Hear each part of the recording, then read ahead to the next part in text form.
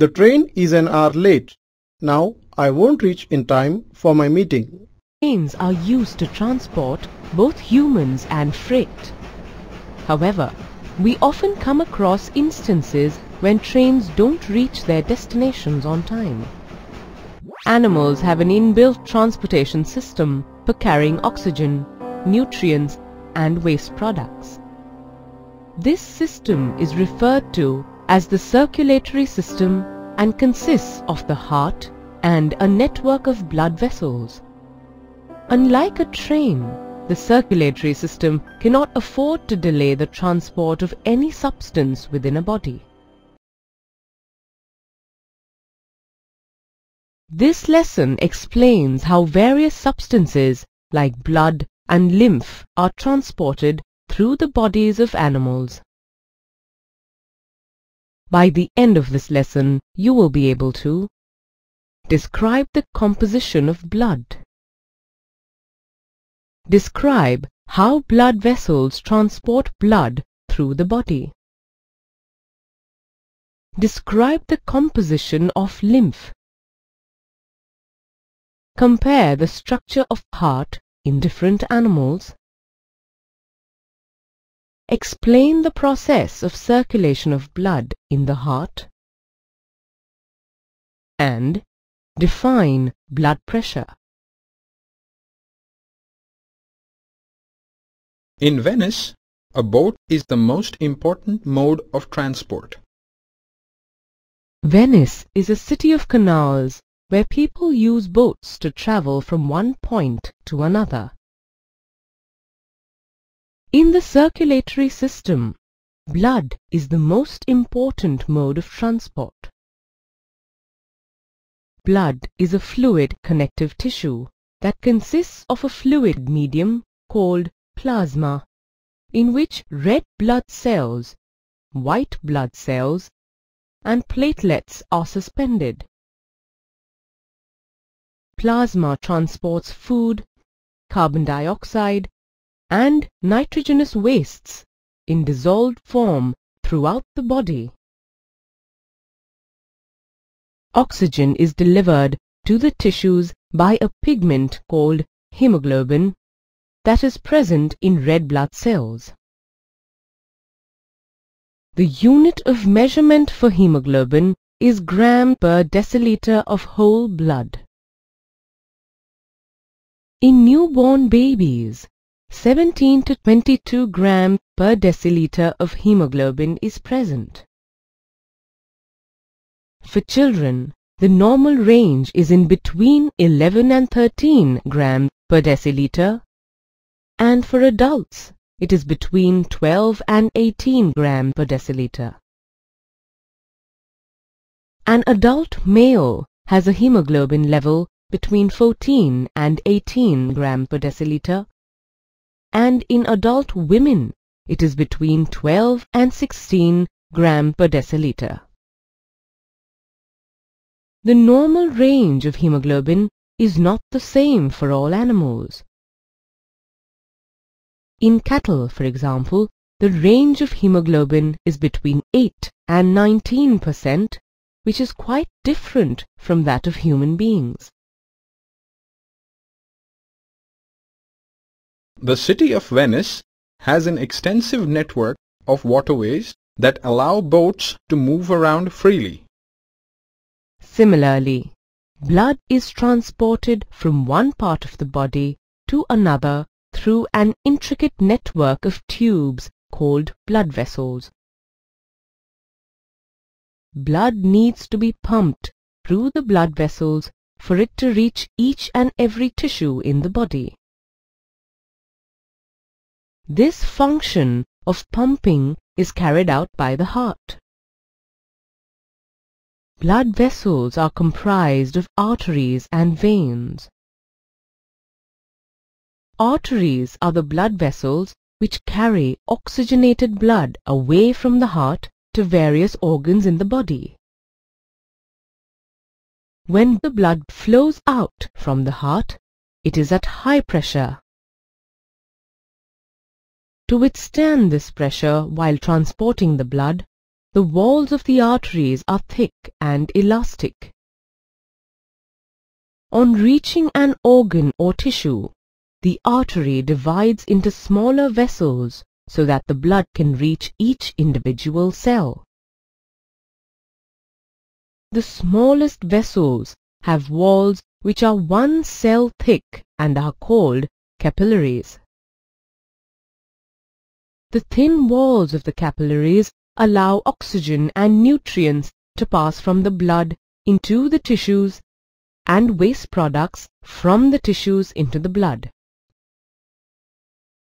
The capillaries then join to form veins that carry the blood away from the organ or tissue. Veins collect blood from different organs and transport it back to the heart. As compared to arteries, veins have thinner and less muscular walls. This is because the pressure of the blood that they carry is much lower than that carried by arteries. Due to the same reason, veins have valves that allow the blood to flow only in one direction. This ensures that the flow of deoxygenated blood is one way, only towards the heart. If a blood vessel ruptures or gets cut, blood leaks out and results in bleeding. This makes blood flow out of the body. Alternately, the blood may flow out through a break in the blood vessel and stay within the tissue spaces. Both these cases could prove to be fatal. In addition, bleeding results in low pressure in the blood vessels, which affects the working of the heart.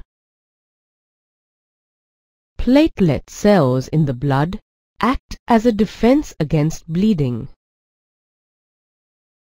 When a blood vessel ruptures, platelets form a blood clot at the point of injury and help to plug the leak. The circulatory system also uses lymph or tissue fluid to transport substances through the body. Blood supplies nutrients to the tissues and collects the waste products which do not get absorbed by the tissues. The waste product and any excess fluid diffuse into the intercellular spaces of the tissues and then form the tissue fluid or lymph. Lymph is similar to the plasma in blood, but it is colorless and contains less protein. Once lymph is formed in the intercellular spaces, it drains into lymphatic capillaries. Lymphatic capillaries join to form larger lymph vessels that finally open into larger veins. The veins ultimately carry the lymph back into the blood. These white lines on the road are called dividers. They are used to separate incoming traffic from outgoing traffic. Similarly, the heart has specific chambers that prevent oxygenated blood from mixing with deoxygenated blood. The heart is a muscular organ which is about the size of our fist.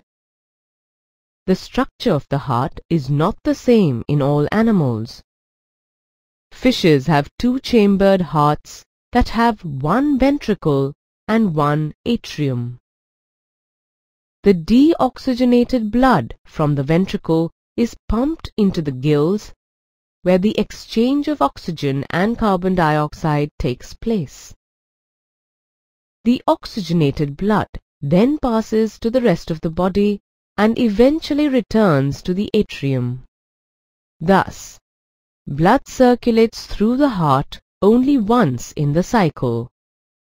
Therefore, this type of circulation is known as single circulation. Fishes are able to extract 80% of the oxygen contained in water passing over their gills. Human beings, on the other hand, can extract only about 25% of oxygen from inhaled air.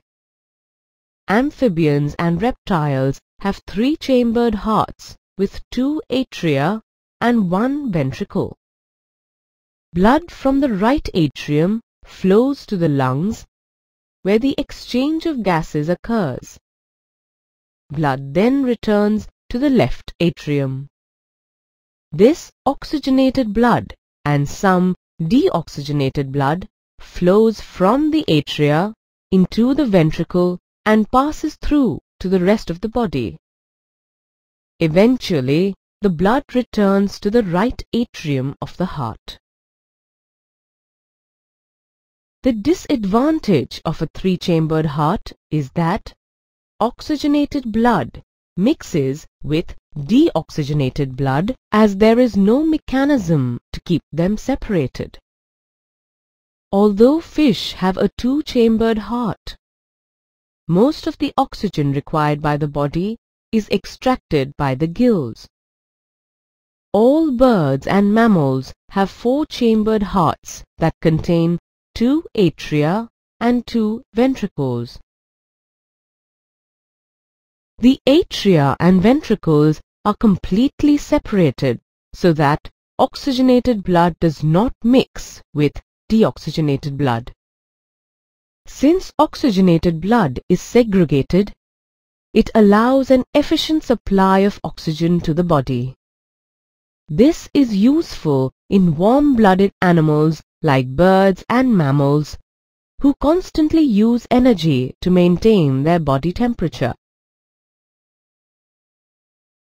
Blood flows through the heart twice during each cycle in vertebrates like amphibians, reptiles, birds and mammals. So this type of circulation is known as double circulation. The heart is supplied with valves, which allow blood to flow in only one direction from the auricle to the ventricle. These valves prevent the blood from flowing back.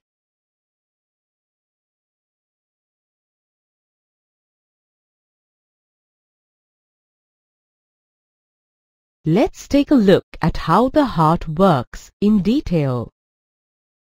Deoxygenated blood flows from the body to the right atrium of the heart, which expands to collect blood.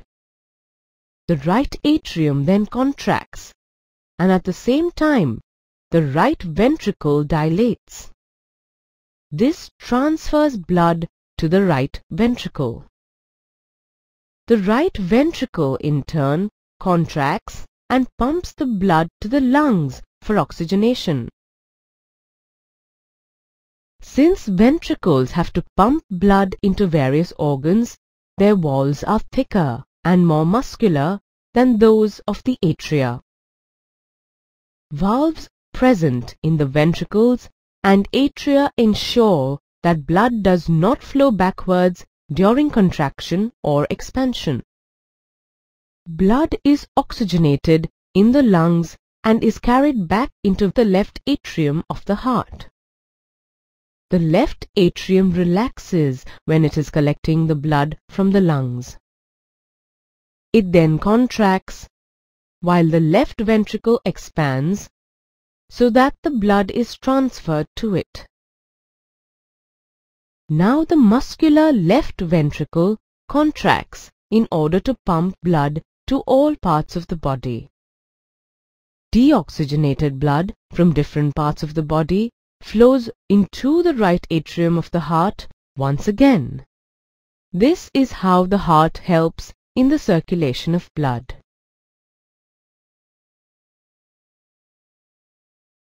The body of a truck is equipped so that it can handle the stress exerted by heavy loads. Similarly, blood vessels are equipped to handle the pressure exerted by blood against their walls. This force applied by blood is called blood pressure.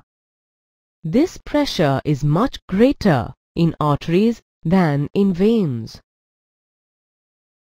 The pressure exerted by blood against the wall of the artery during ventricular contraction or systole is called systolic pressure, and during ventricular expansion or diastole is called diastolic pressure.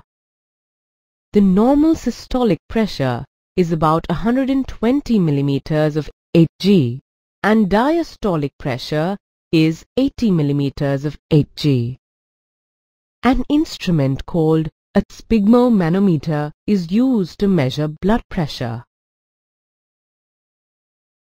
High blood pressure is also called hypertension. It is caused by the constriction of capillaries of arteries called arterioles. This results in increased resistance to blood flow. High blood pressure can lead to ruptured arteries and internal bleeding.